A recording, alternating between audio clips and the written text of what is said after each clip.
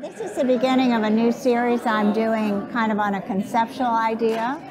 It's being an image of a pot being filled to overflowing, and it's based on the idea of what we fill ourselves up with is what we can then share to others.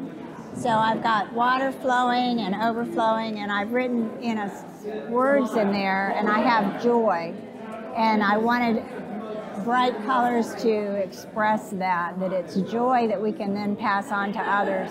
This is acrylic, and I add a flow medium to get the effect of the water. And I probably have about 10 layers in here. It takes a little longer to dry. And I add isopropanol alcohol sprayed to get some of the effects of water flowing down.